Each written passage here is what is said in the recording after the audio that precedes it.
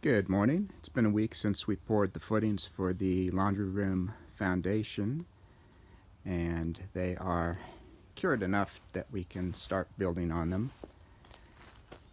Got the form stripped off and everything looks good. And we got the footings pretty square when we poured them, so it should be pretty easy to get the wall squared up. So the next step is to dry lay the first course of block. Make sure we've got that figured out and get it squared up, and then we will mix up some mortar and start laying block. So we'll do that next.